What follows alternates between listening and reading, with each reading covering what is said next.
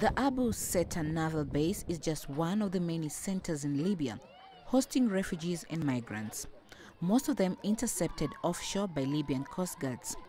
In the month of June this year, the Libyan Coast Guard had already disembarked more than 7,000 people. It's always numbers, people arriving in Europe, people being disembarked, it's always numbers.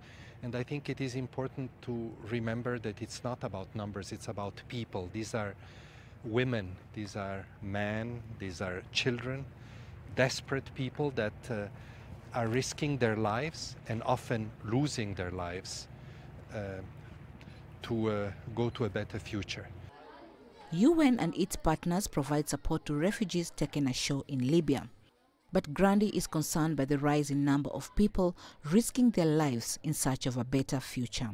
It's a very long chain, and we need to work at every step of the chain. This is not a situation that can be resolved only in one point, only in Libya or only in Europe or only in Niger. This is why I'm visiting Libya, but also Niger and Mali, countries that are countries of transit as well and of destination of refugees, to mark the fact that this is a very complex situation that needs very strategic cooperation.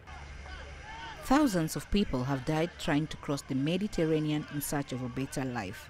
The International Organization of Migration estimates the number to have been more than 6,000 in 2017. Chaumhono, CGTN.